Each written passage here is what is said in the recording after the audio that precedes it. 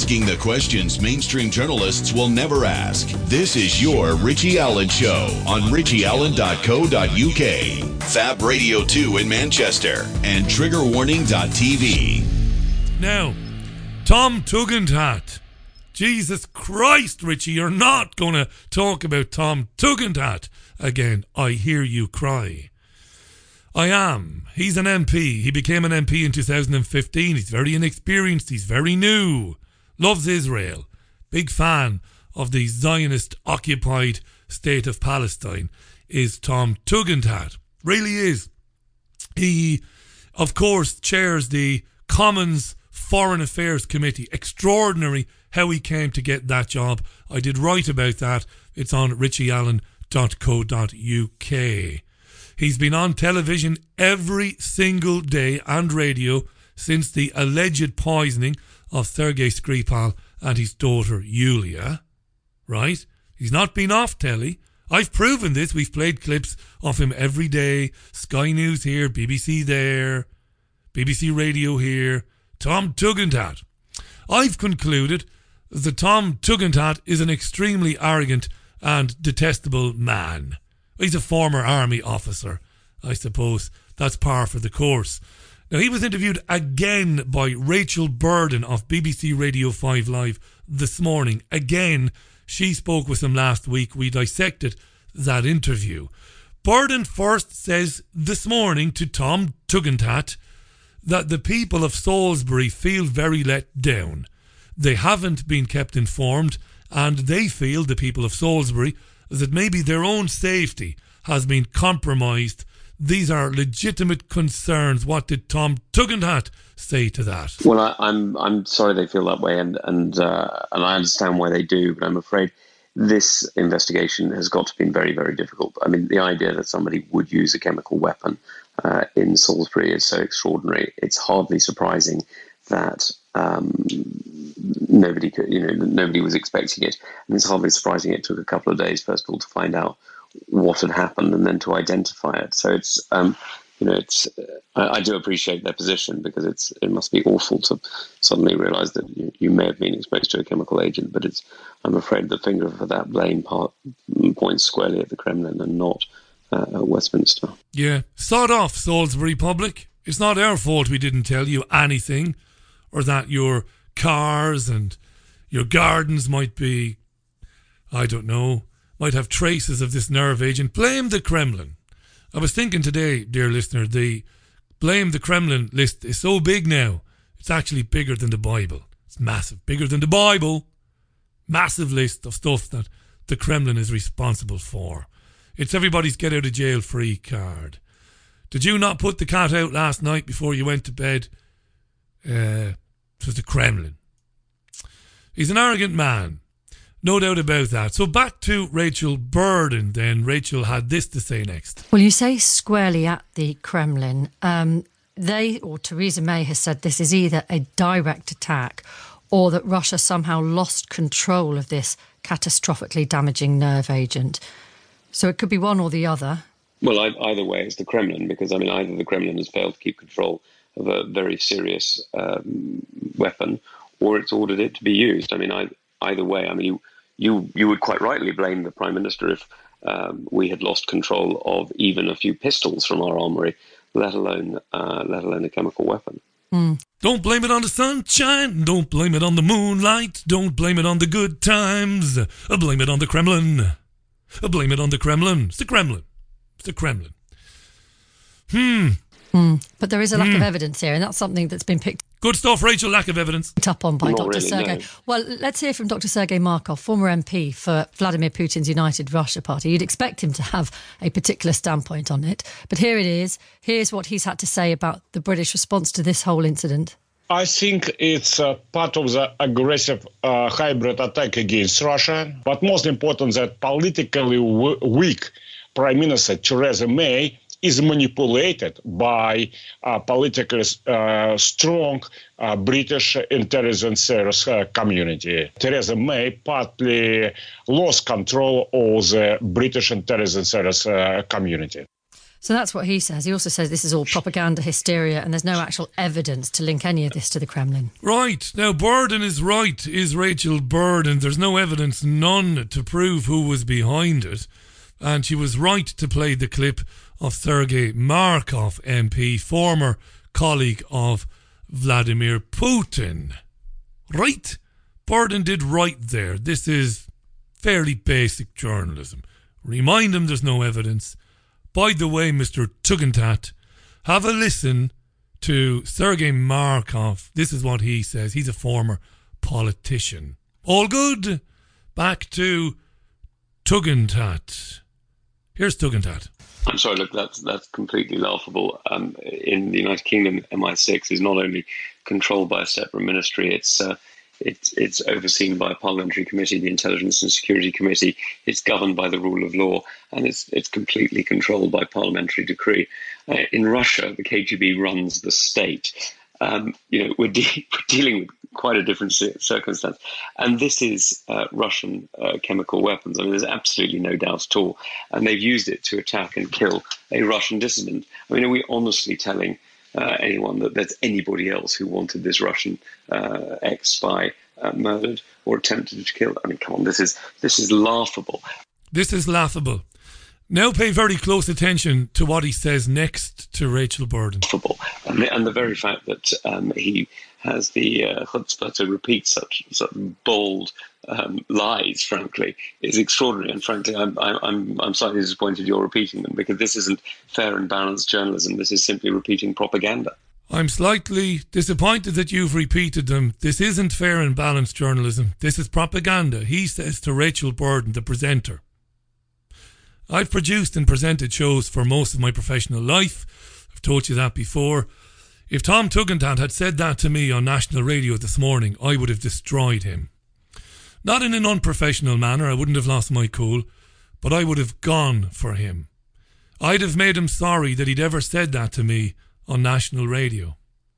And this is a serious lesson to any would-be broadcaster. Never allow a guest to criticise genuine journalism or genuine balance. Up to this point, Burden, who I've hammered before, along with her colleague Nikki Campbell, but up to this point she's done her job. She's again questioned the legitimacy of the evidence, and she's provided balance by playing the clip of Sergei Markov. She should have said to Tugendhat, "Excuse me, stop right there. Explain to me how this isn't fair and balanced. The Russians surely have right of reply. Or do we go about believing everything we are told by the likes of you, Tom, without questioning it?"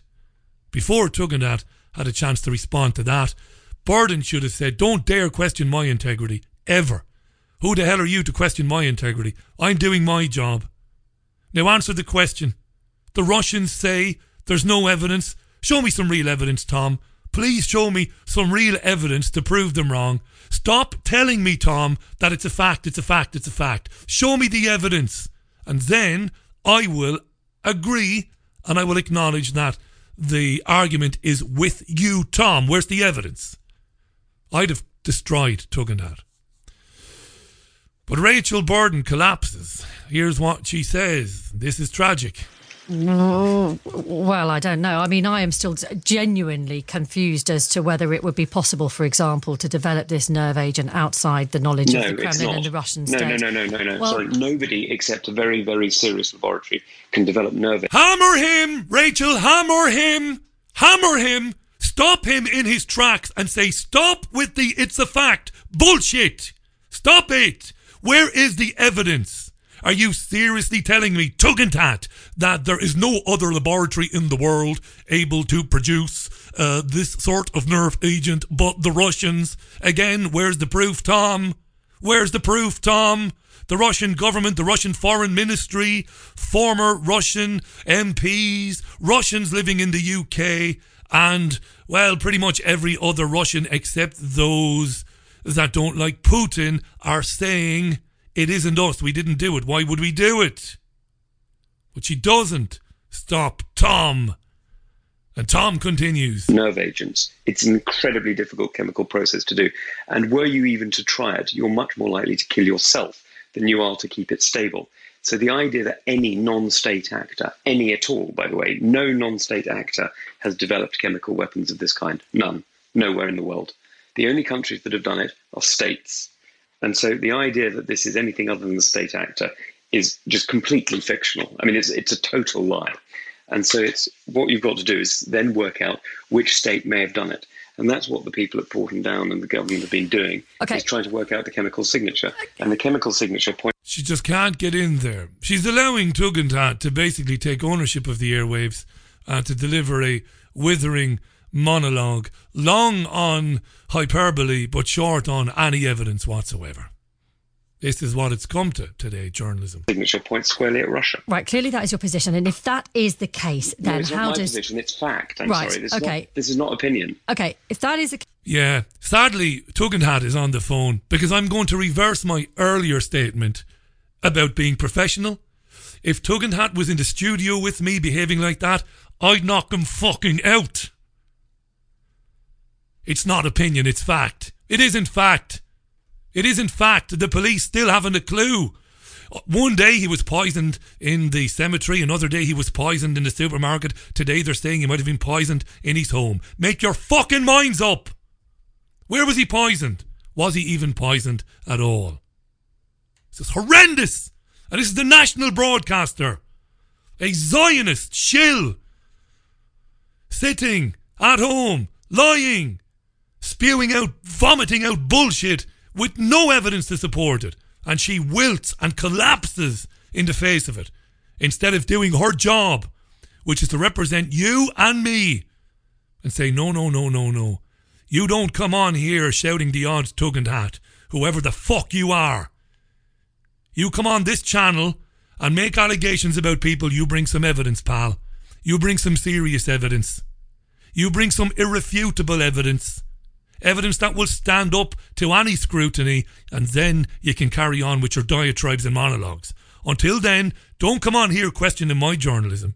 Don't come on here calling me a purveyor of propaganda because I played an audio clip of a former Russian MP. And she didn't.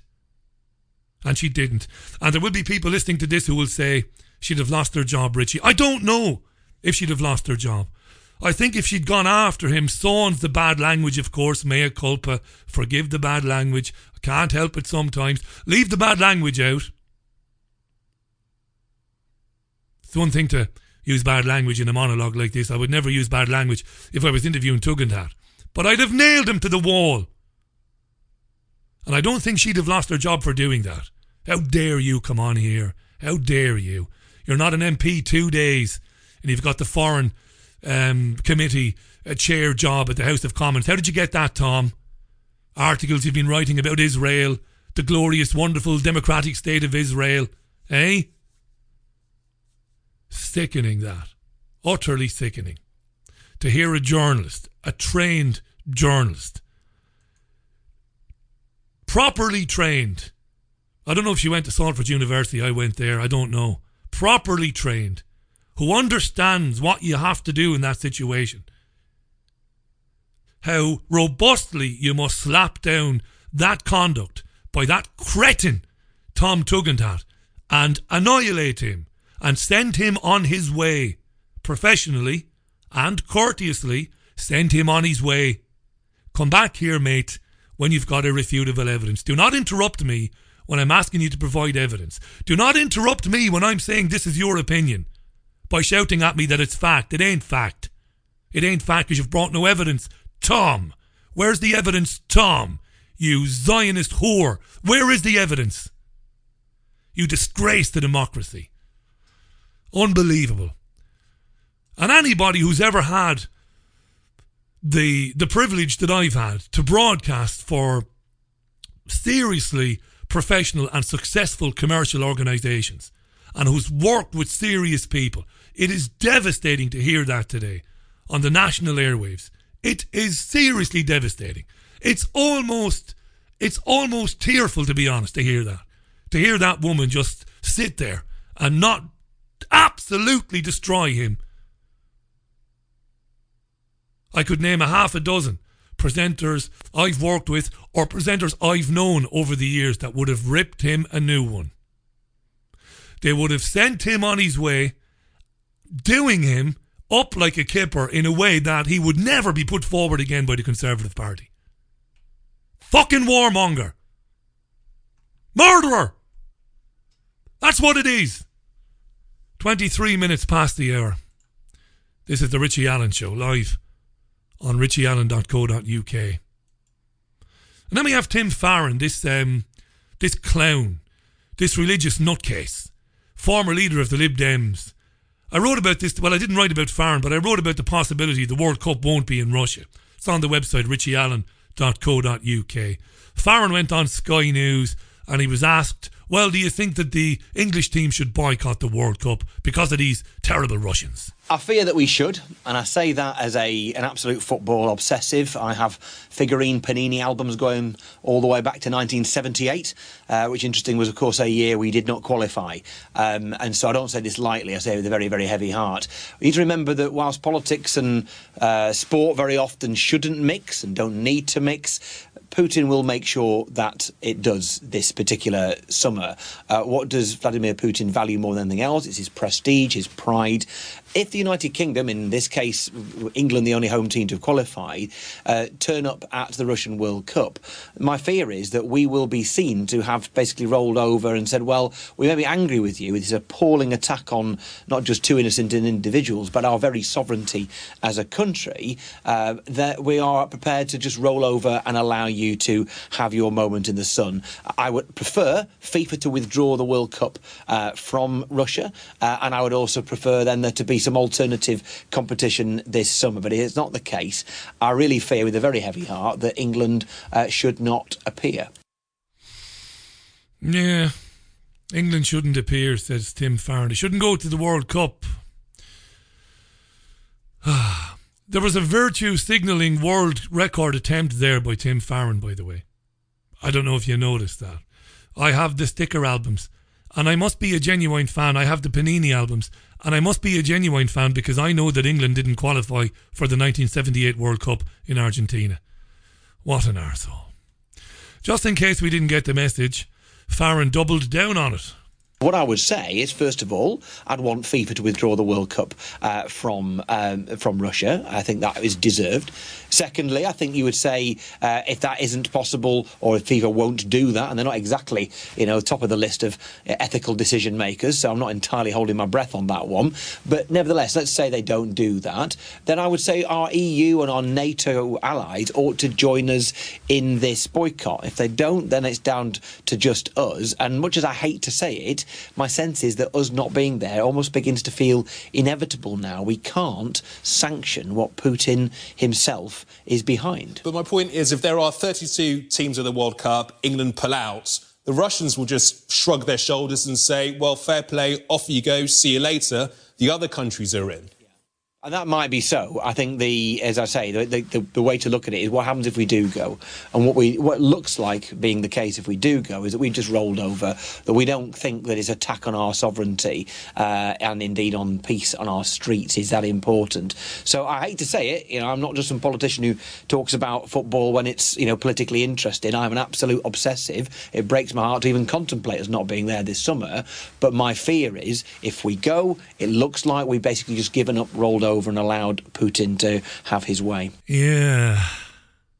And I wrote about this today. In my opinion, it's a very strong possibility England will host the World Cup this summer. I have no doubt.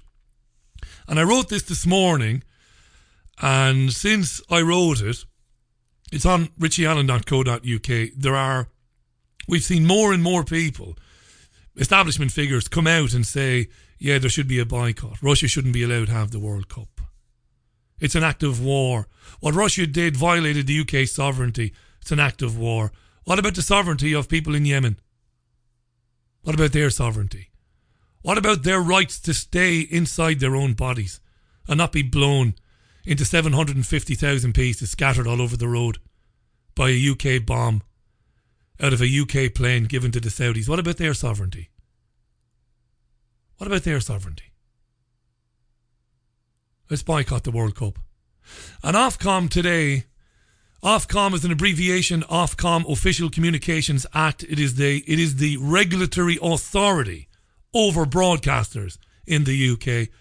Ofcom wrote to Russia today and said that if the UK government finds that Russia was indeed responsible for attacking Sergei Skripal and his daughter Yulia, well, Ofcom might just have to take away RT's licence to broadcast, effectively banning it in the UK.